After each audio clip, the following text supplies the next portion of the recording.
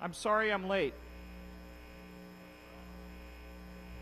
Yesterday a lot of people told me I was supposed to speak at 11 o'clock, and so I didn't actually look on the DEF CON website to see if that was actually true. So here I am at 11 o'clock. I'm sorry for the inconvenience.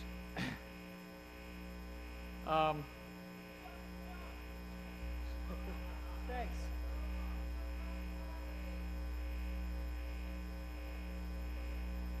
By the way, I don't mind if anyone takes my photos. Yeah, either John Callis is CTO of PGP, or me, doesn't matter. We get photoed all the time. I figure I've already gotten in enough trouble with the feds, so it can't get any worse, right? All right.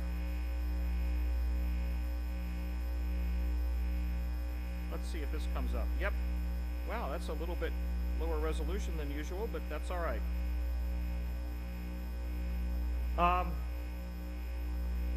I'm going to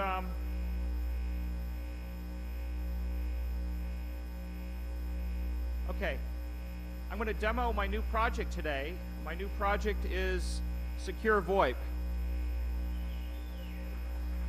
I think it's about time we had Secure VoIP. How many people here use VoIP? Oh, you guys are so geeky. The early adopters. Well, for years we've enjoyed the relative safety of the public switch telephone network. I say relative safety. I'm only speaking relative to the internet. Of course, we all know that phone calls on the public switch telephone network can be intercepted, but it's a lot harder to do. You have to be like the government or somebody who's willing to physically go to a place and clip on some alligator clips, or you have to have access to the phone company or the cooperation of the phone company. But with VoIP, it's possible for somebody in Malaysia to hack into a machine somewhere and install a piece of software that will intercept all the VoIP calls on your network and organize them like a TiVo player. And so to move our precious phone calls from the sort of well-manicured neighborhood of the public switch telephone network to the sort of crime-ridden slum that is now the internet, I think would be unwise without protecting it with encryption.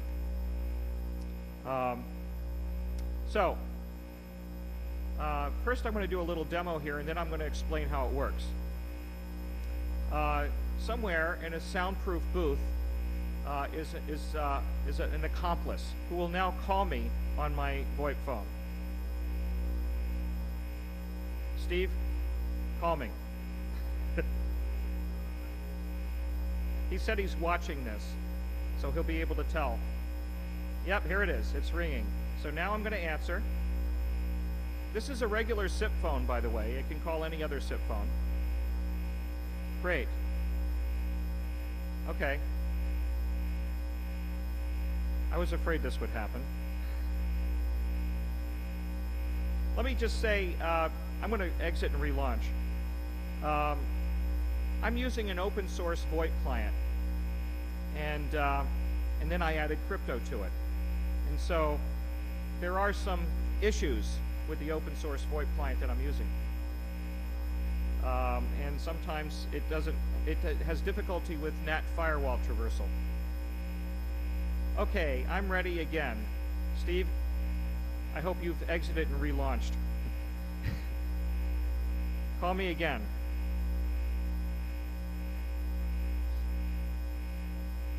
What I did was, many of you are aware of PGP Phone, a project that I did about 9 years ago. At that time, the internet wasn't ready. No one had broadband.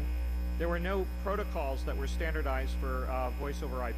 SIP wasn't invented yet. Steve, you're supposed to call me now.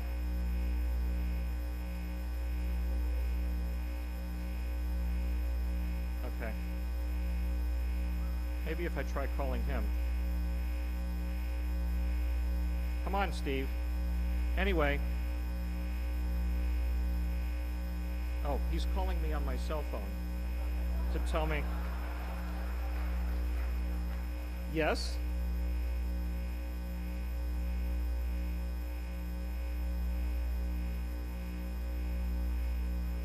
You had to reboot your machine? Oh, man. That would explain a lot. Okay. All right.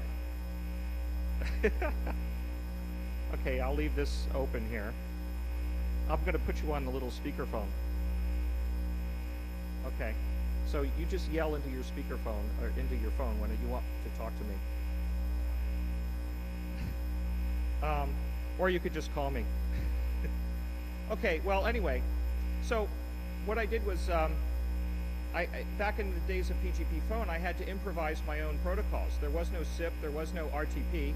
It was the beginnings of RTP at that time. They were just starting to design it, and so I had to just sort of improvise my own. And it wasn't so bad for the time, but the internet just wasn't ready. The bandwidth wasn't anywhere near as what it had to be. So it was a neglected product for many years. What? You ready to call? Okay. What? Okay. Just call when you're ready. So fast forward 9 years, and now the internet is ready for this. Maybe this is not ready, but so there's still some NAT firewall traversal things in the open source VoIP client. I'm using an open source VoIP client called Stum, which is written, oddly enough, in Python. And so we had to write our crypto in Python. It's kind of a new experience to do that, to do a secure phone in Python, or any kind of SIP phone in Python. And so there's some problems with that. So this is why, see, I didn't feel I was ready for this, but Nico Sell persuaded me to unveil this at the Black Hat conference, and I said, no, I'm not ready, and so she kind of, kept pushing me to do it until finally I had to do it because the press started. What? Yeah, well, it's not. I would notice if it was. Oh, there it is. Oh, by the way, we don't have any audio. Oh, I didn't plug in the audio. Okay. Okay. Oh, it's just a minute. We're gonna exit now. This is terribly embarrassing. This is the it worked the first time at Black Hat when we were on an outside IP address. We couldn't get it to work inside the firewall, but we got an outside IP address and it worked. Okay, now I'm ready, so call me. Oh, there we go. Oh man, this is not working. Okay. The crypto is in pretty good shape. It's a good thing they gave me an hour to talk, right? So I can try this several times.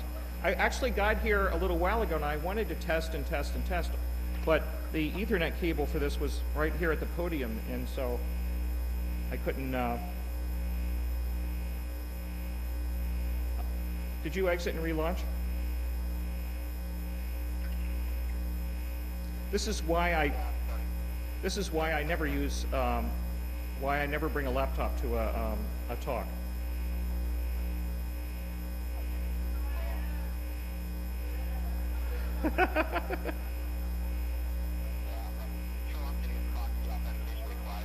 All right, I'm going to abort this. I'm just going to explain how it works. Goodbye. Okay. Okay,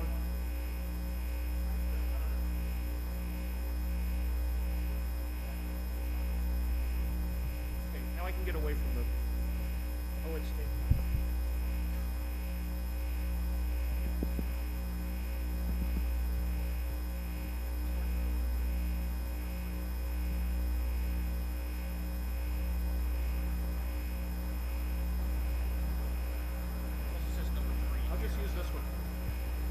Okay. How humiliating. You have to believe me that it worked at Black Hat yesterday. I might try it again.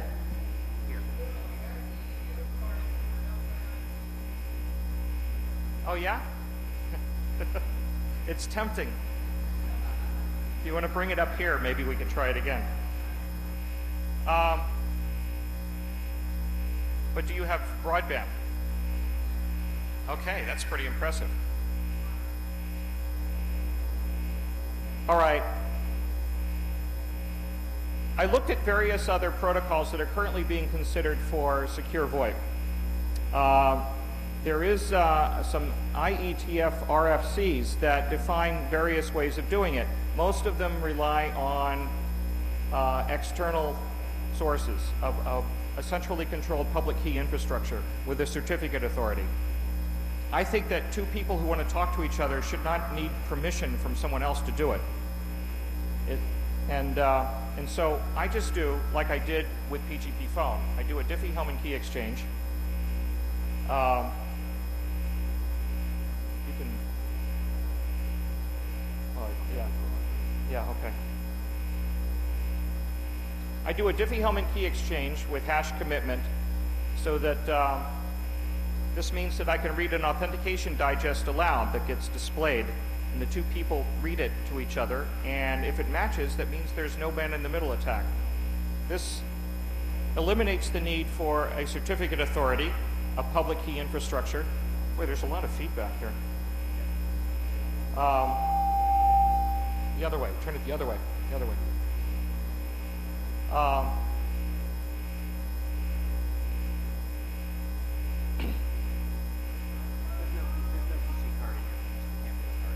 Oh, yes, I'm using a Macintosh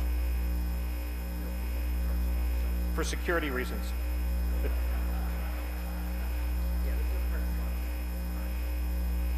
Yep. All right, that's just not going to work.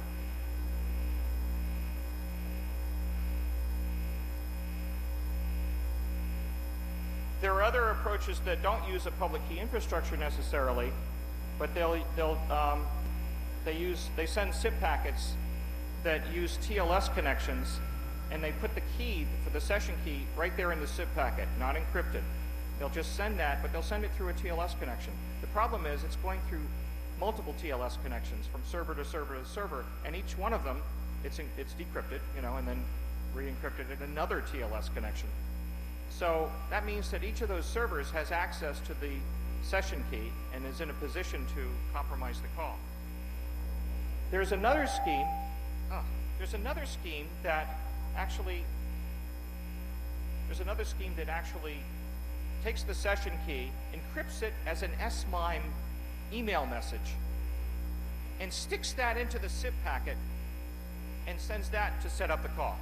And the other side receives it, decrypts it like it was a piece of email, extracts the session key, and then uses that. To use an email encryption standard, I mean, it's bad enough they're not using PGP for that, right? But even if it was PGP, I would still be complaining, because it's just the wrong approach. You don't send an encrypted email to somebody to set up a phone call. It just doesn't, you know, it feels wrong. And not only that, but it means that at the end of the call, you have persistent key material around that you can use to retroactively reconstruct the call. If somebody intercepted the call and recorded all the packets, they would be able to decrypt them after the fact if they could somehow later obtain the key that was sent through the SIP packet. In other words, it doesn't have perfect forward secrecy. Well, you know, I just can't imagine designing a secure phone that doesn't have perfect forward secrecy. Let's see, there's another one that has self-signed certificates, but you have to use a trusted server to get them, or you don't know who they are, and it could be a man in the middle. So all of the other schemes that I looked at have problems. And almost all the problems come from trying to get somebody else involved in setting up a secure call between Alice and Bob. And it just seemed the wrong approach. So with my approach, just the two people are involved. It doesn't use anything involving another external server. It doesn't send anything in the SIP packet that relates to the crypto. Of course, it uses SIP to set up the call, like any SIP phone. but not to set up the encryption, not to set up the key agreement. Instead, you get the SIP call started, and then the RTP packets start flowing, and then it inserts a Diffie-Hellman exchange in the stream, gets the key agreement, and then starts encrypting it using SRTP, Secure Real-Time Protocol. You know, when I first started working on this, I thought I was going to have to encrypt my own packets with my own protocol, like I did with ZPhone, but I discovered something called Secure RTP, or SRTP, and I read the spec for it, and it looks a lot like ZPhone. It encrypts the packets in a manner that is nearly identical to the way it was done in ZPhone 9 years ago, and I thought, this saves me a lot of trouble. I was going to do it this way already. So I'm going to use SRTP. So this is actually one part of the protocol that is predefined in an RFC. But I do one more thing that I did not do in ZPhone. At the end of the call, I erase all the keys, but I keep a hash of the shared secret that we used. I keep a hash of it around for the next phone call. And then when the next phone call happens, I do a fresh Diffie-Hellman key exchange like I do with every call, but I also take one more step and mix in the retained shared secret from the last phone call. This means that there's sort of a key continuity model, which Peter Gutman, I see in the audience right here, he has called this the baby duck security model. He was referring to SSH. With SSH, you have an exchange of key material at the first session, and that's locally cached. And you assume that the man in the middle is not present in the first session. And if he's not present in the first session, it's too late for him to get involved in later sessions. Well, that's the same thing I'm using here. So remember when I said about reading reading the hash aloud? You unfortunately can't show it to you. But for those of you who have seen secure phones, like Eric Blossom's secure phone from back in the mid-90s, and the AT&T 3600 developed in the early 90s, they all involve displaying a short hash code that you read aloud to the other person to verify there's no man in the middle.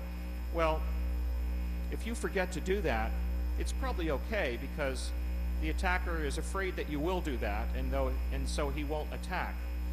But if he knows that you're lazy, he might be tempted to attack, knowing that you might not check it. But suppose you made 100 phone calls to your friend, and you didn't check. You just kept making phone calls, and you just forgot to check, or you were too lazy to check by reading aloud the authentication digest. Well, if on the 50th call you suddenly remember that, you know, I really ought to check this, and you read it aloud, and the other person reads it theirs aloud, and it checks and it compares, and everything is good, it means that not only is this call secure, but every other call all the way back in the previous 50 calls to the first call you ever made to them, it proves that all of them were secure.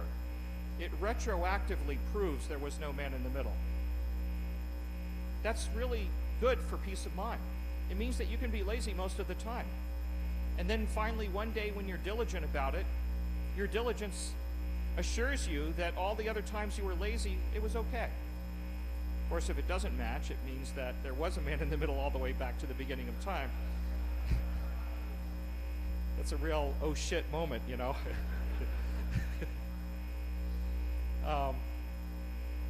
But that's something that other secure phones don't do, and that my protocol does, and so I'm feeling pretty good about that feature.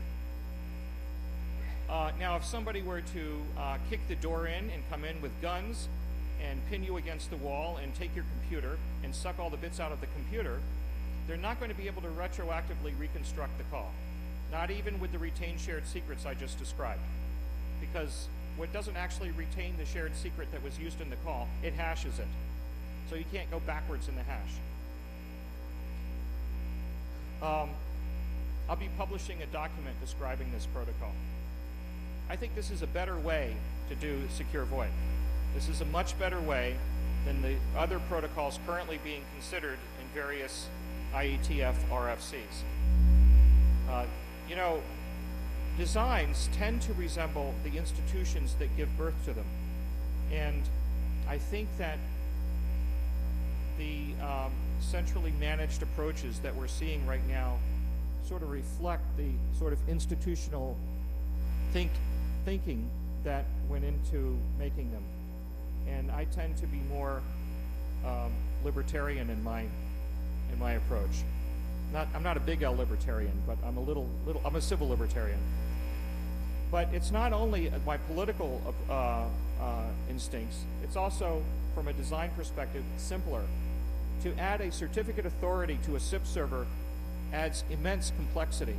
We've seen many companies go bankrupt in the 1990s trying to build public key infrastructure. There are companies that tried to create the technology for building certificate authorities. Those companies are now bankrupt. And sure, you can explain some of that by saying the internet bubble burst, but I don't think it's always from that. Some of them went bankrupt just because of the difficulty of building public key infrastructure.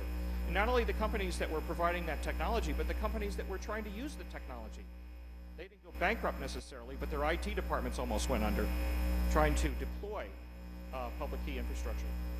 So I think that if we are to learn from our mistakes, we should stop trying to do it that way. And when we have a new opportunity to deploy something with a new technology like VoIP, the last thing we should do is go back and take a proven technology. When I say proven, I don't mean proven successful. I mean a proven failure of public key infrastructure and try to apply it to VoIP. And so my design doesn't do that.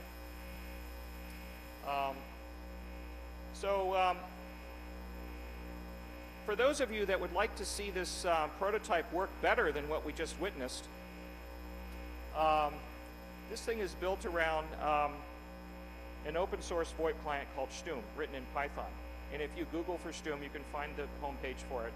And for those of you who are Python weenies, if you go out and try to fix the open source VoIP client and make it work on all platforms, it's supposed to work on PCs, Windows platforms too, and get it a little bit more stable, then this thing will benefit from that. All the problems that we just saw relate to the state machine in the VoIP client, and in how they interact with a firewall. So I'd like to open it up for questions.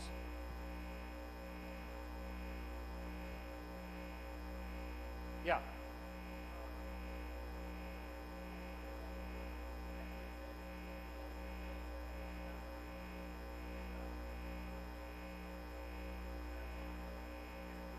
You're asking me to elaborate on my remark that PKI is a failure. Well, you know, I don't think PKI is completely a failure. I think it's actually worked pretty well for web browsers and web servers. I think SSL connections between your browser and the server seems to work pretty well. But it doesn't work that well for email. Well, the PGP PKI works a lot better for email. But you know, take SMIME. SMIME is widely deployed and is in fact embedded in a lot of Microsoft products. I mean, bundled, I should say, with Microsoft products, and yet no one uses it. Why? Because to make SMIME work, you have to have a PKI up and running already. So the activation energy is too high. With PGP, you can run right out of the box. You don't need a PKI to be running first. And I think that it would be crazy to try to burden VoIP with that same high activation energy. That's what I mean by PKI is a failure.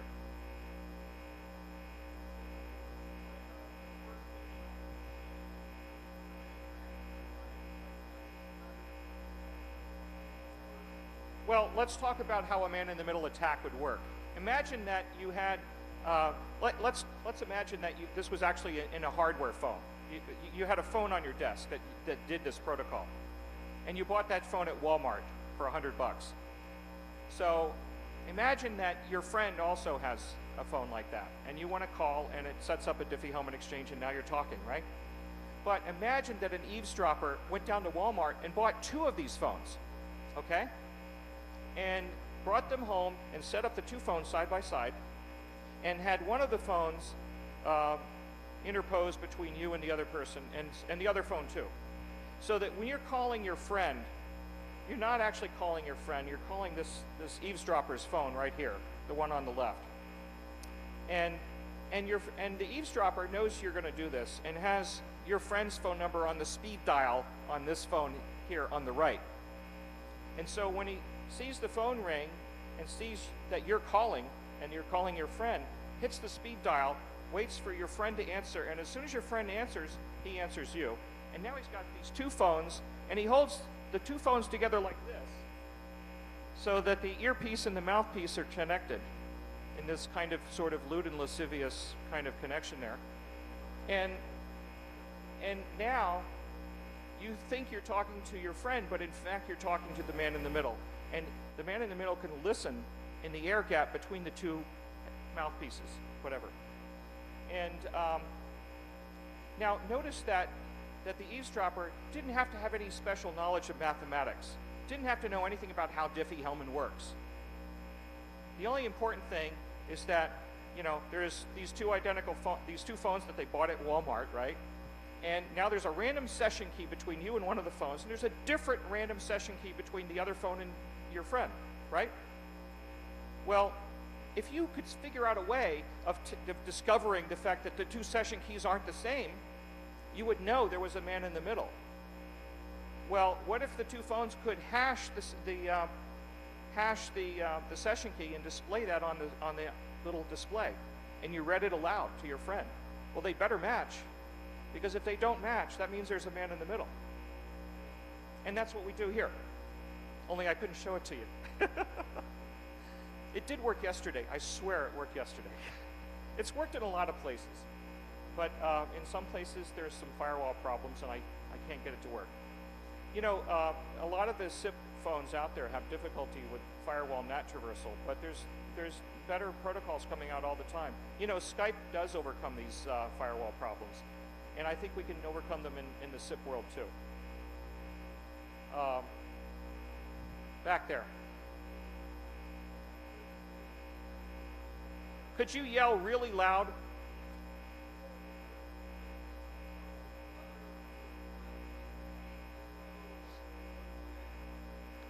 Now, unfortunately, it's written in Python, so it would have to be, you know, sort of refactored into C. The question was, can this code be ported to other open source clients? Yeah, but it has to be rewritten in C. In fact, I'm looking for volunteers to do that. I've actually got a series of products on the roadmap. You know, this is starting out just like PGP. Remember, PGP was started out as a private project without any money, you know. I paid for all this myself. Actually, I did get some help. Jeff Pulver, who is well-known in the VoIP world, put in some of his own money too. But most of it came from me paying. I hired an engineer full-time to work on it for a few months. And then, but I was paying him, you know, really very low wages. And eventually he had to take a job with a real company that paid him good money. So, so the development has slowed down. There is some development still going on with it, but it's at a slower pace. And I am going to try to start a company for this, and I'm actually talking to some investors to get some funding for this. And I got funding now from two sources so far. Jeff Pulver put some of his own money in, and I got a little bit of money from Dick Clark. I don't mean the guy from American Bandstand, the other Dick Clark, cybersecurity czar. You know, he left the Bush White House and wrote a book on called Against All Enemies. It's a really good book, but anyway, it's too late now. So I'm going to start a new company and commercialize this. But I will publish the source code, because that's what I did with PGP. That's what I believe is necessary to get people to trust it.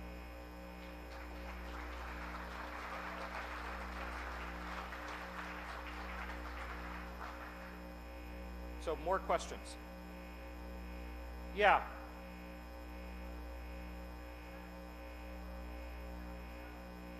Could you yell really loud? Could you get up and just absolutely yell?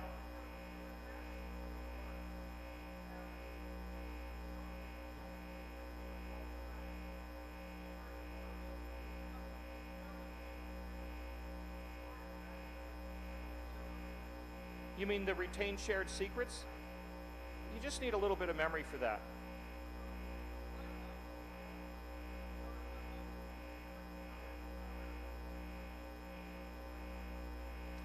Yeah, okay, yes. You want to be able to take sort of an identity with you from one machine to another. Well, I've thought about doing that. You could put your configuration files in a USB drive and carry that around and copy it. But I don't know. I think, we'd have to do something more elaborate to do what you're talking about. Because do you really want to copy that onto a computer in a cyber cafe,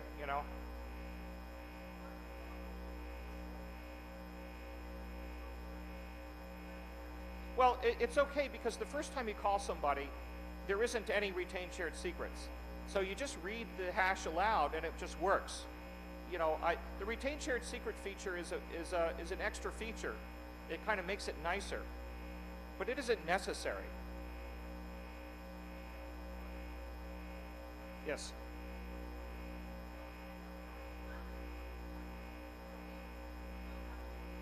Right, yes. That's right. I'm using SHA-256. SHA-256. Yes.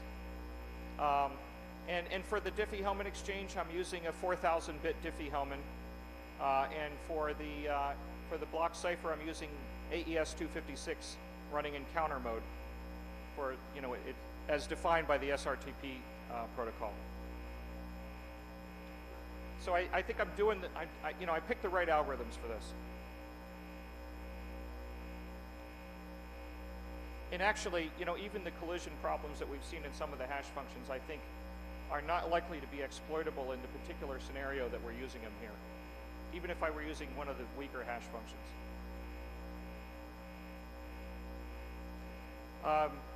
John, do you want to say anything? Yeah, we've been working with Phil on this too and supporting him and getting him contact with VCs, and I've been cajoling him into demoing at places like this as well. Okay, I've been saying that we at PGP have been helping Phil with this, that we've been getting him with VCs, cajoling him to demo the thing, because I believe that getting some exposure to this is going to be important to get it properly funded and out there. The really important thing in what he's doing is that this will go nearly anywhere. I mean, it can go in a handset, it can go in a handheld computer, it can go on a laptop. The protocols are also directly layerable on top of what's going on. Sorry that we don't have a good network here to do the demo, but the system that he's running is an ordinary VoIP phone. You can call any other VoIP phone in the world with it. And it just so happens that if somebody else has one that has this security in there, poof, now all of a sudden you've got a secure phone call.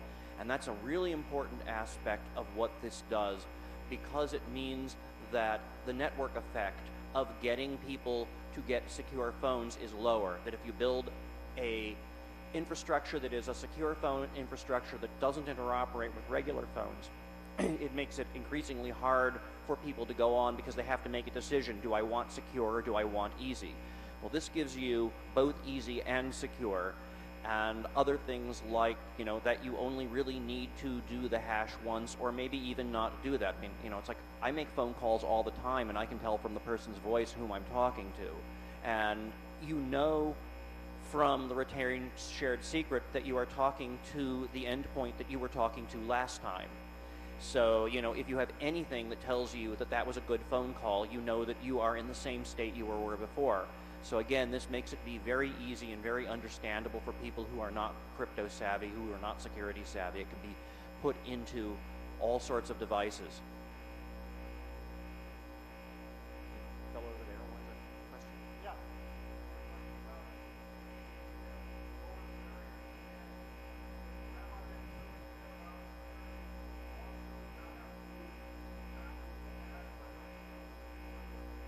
That's right. The question is, what about a non-technical person using this phone? If your mother wants to use this phone, she doesn't have to read aloud the little hash digits that are displayed. She could just talk on the phone. The protocol would work the same way. The packets going back and forth are still the same kind of packets. It's just that final check that you do to verify to yourself, to assure yourself that there's no man in the middle. You would skip it. And presumably the man in the middle doesn't know that you're going to be lazy and you're going to skip it, and so he's afraid to do his attack. It's an active attack. He has to actually sit in there and generate packets and inject them. He's going to be afraid to do that because he's afraid he'll be discovered because maybe your mom isn't as lazy as he thinks. Yeah, one of the other advantages of this is that you know that if there is anybody listening to a phone call, they've always been there. So this also makes it very difficult for the attacker because there is no way for them to get in and get out. They have to be in at the beginning and stay in, because the minute they drop out, they are also detected. And this is a non-cryptographic security property that is very nice because it serves as a real deterrent to the attacker. It makes their life really difficult. Yeah.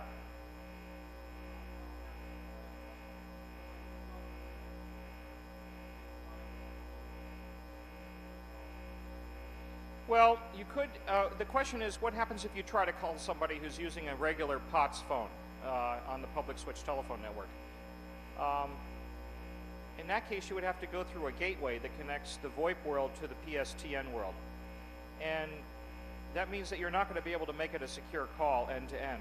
Now, theoretically, at least, you could make it a secure call between your phone and the gateway where it touches the PSTN. And then that last mile, hopefully it's only a mile, would be in the clear. But that gets you across the Atlantic or across national borders. Yeah, in the worst case, it's no less secure than a regular PSTN call. So that means that the new vulnerabilities that come from being in a VoIP world have been largely solved by this. Yeah.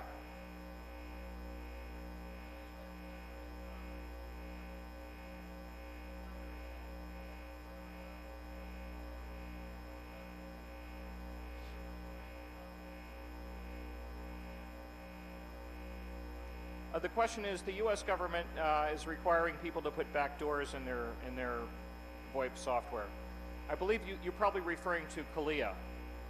Well,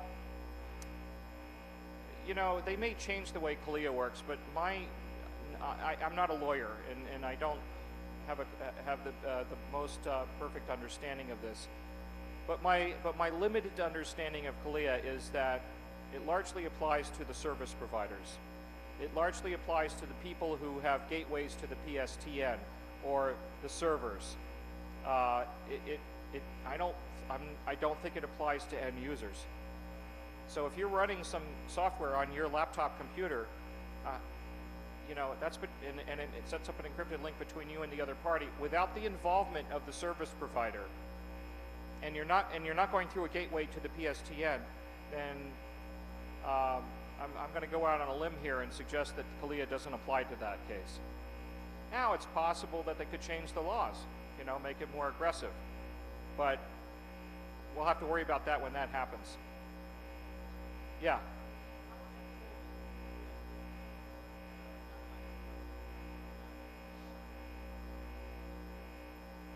I haven't worked out the protocol to make this an anonymous system. It's peer-to-peer, you know, unless you have to go through a proxy because of some firewall problems. Yeah, if you do the anonymous part, you're probably going to sacrifice your man-in-the-middle protection. Yeah.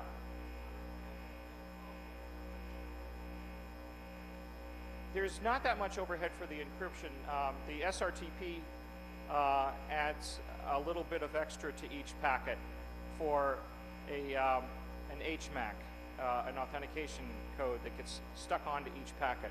It's 80 bits long, but it can be shortened to 32 bits, and that's not, you know, it's not that much of a bandwidth hit. And the only reason why that's there is actually not to encrypt it, but to authenticate, to prevent someone from sending in packets in a denial of service attack, so that the packets can be rejected because they don't authenticate. It's not actually necessary for the encryption. It's necessary. It's part of the extra protection you get from SRTP against a hacker coming in and injecting packets that aren't part of your phone call. I don't know if that's very clear. We can talk about it later if you want more details. Or go and read the spec for SRTP. There's an RFC for it. It'll explain why you want to have that extra stuff. You know, it isn't only political reasons why I'm doing this. It's also business reasons. I think that if we're going to successfully migrate our phone calls to VoIP, to the internet, we're going to need this kind of protection. And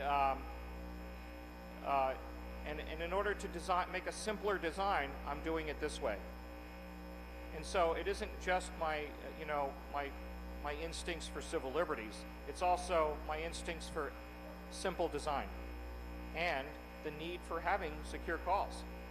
You know, we need to protect critical infrastructure, and this is a good way to do it.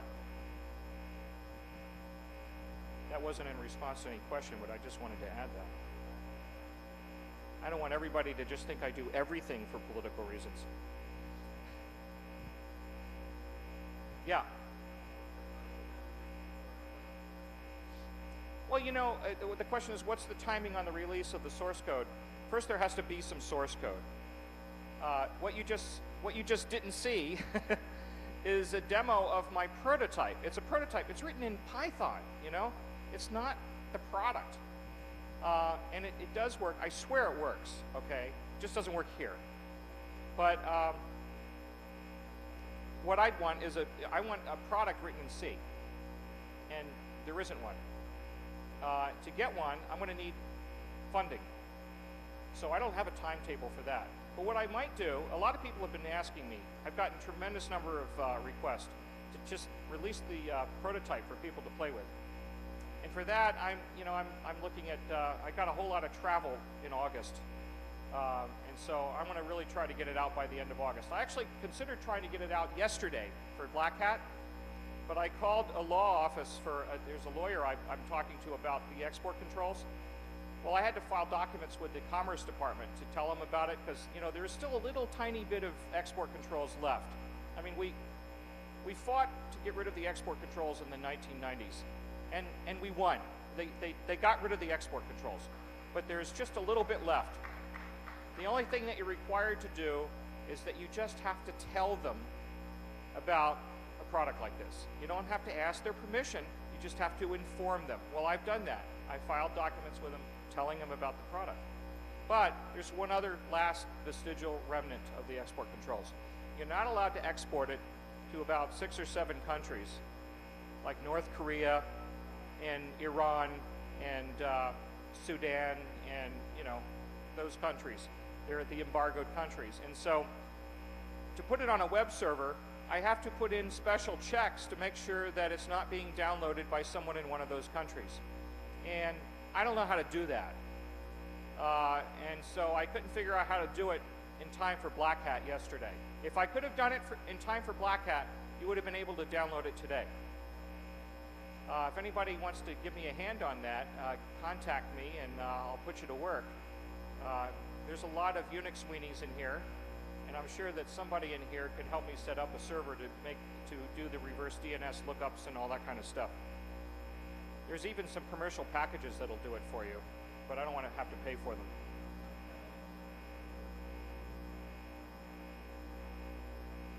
Yes? Got to yell really loud. We got this loud air conditioner, and we got a lawnmower, and whatever else is going on, so I can't really hear you. Conference calls. What about conference calls? Well, in order to do a conference call, you would have to do one of these calls here. Just take this exact protocol, and you'd have to do it between you and a server. And every other person who participates would all have to do it to the same server.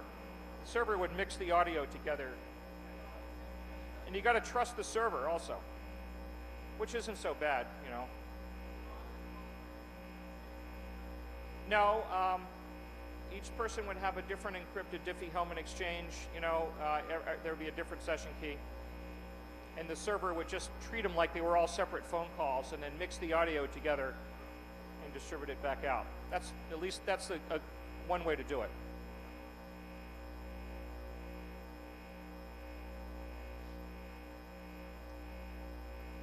All right, now let's not always see the same hands. Okay, well, maybe I finished early.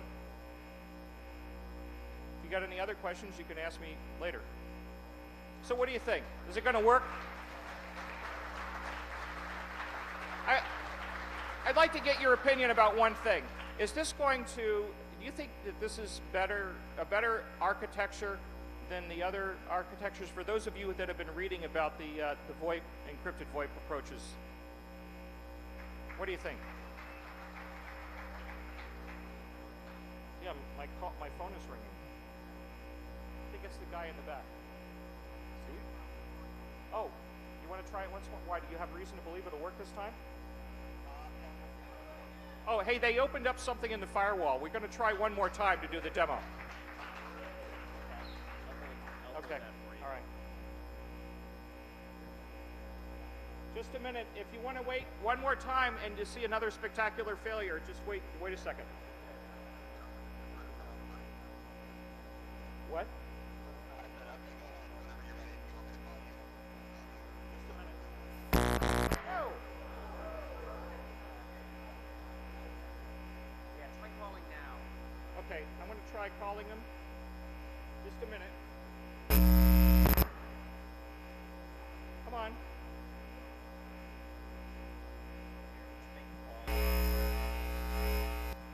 Okay, you ready? You ready? Okay, let's see if this works.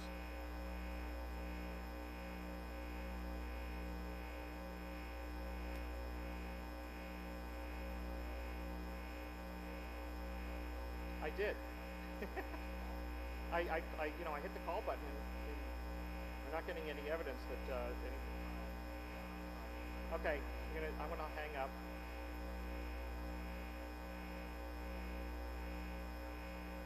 Well, incoming call. Non-secure call connected. Hey, it's secure. Hey, look at that, going secure. But we have no audio. If you want to hold the microphone. Is there any audio? Can you give me some audio? Here, do it this way. Okay, just a minute. Wait. Let's try. Let's see. No audio. We're not getting any audio. Okay, what we're going to do is we're going to hold the microphone up to the little tiny speaker on here. Where's the? Okay, yell. Yell. Say something.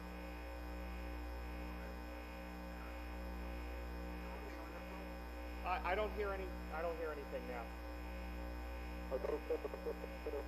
Yeah, okay, yes, there's sound coming out here. All right, now listen to this.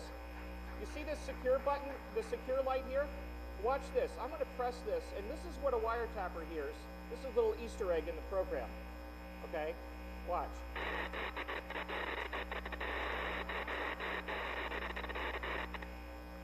That's taking the encrypted packets and playing them without decrypting them first. So, it sounds like white noise.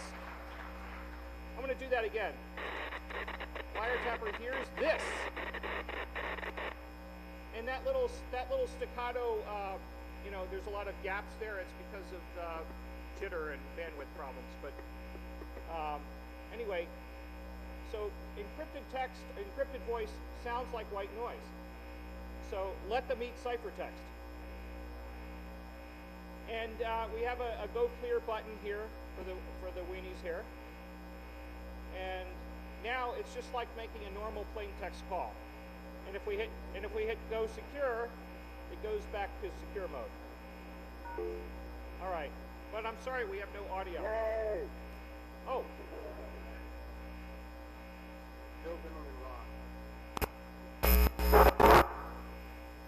Can you give us audio? How's that working? Say something, please. Say something, Steve. Say something. No audio. Sorry.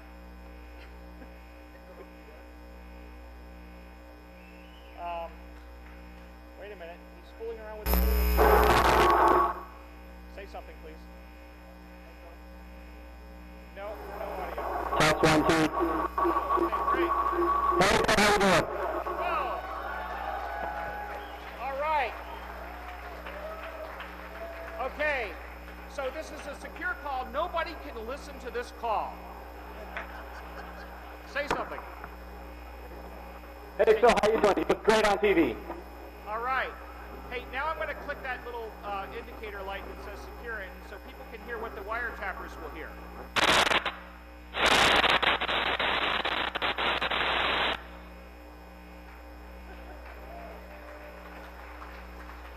All right, now we're going to actually, these buttons here, go clear and go secure, are not necessary in the real product, but we put them in so because we're engineers and we like to fool around. So I'm going to say go secure here, and it does a little calculation for Diffie Hellman. And now that little bong that you just heard is the bong that says you're now secure. Anyway. 3U8. Oh, the hashes. Let's see, is there a man in the middle? I say 5SZ. 3U8. 3UA. That's right. There's no man in the middle. All right. So it's great. No one knows what we're talking about. We have a secure call here. Do you have anything secret you want to tell me? All right. So we're done. I'm going to hang up, and that's it. See you later. Thanks, Steve. Bye. Nope. All right, finally, we got it to work. We got it to work. I told you it worked. I wasn't just making this up.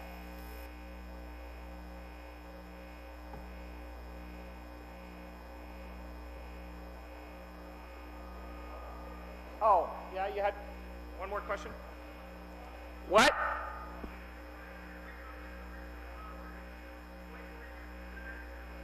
The open source VoIP we're using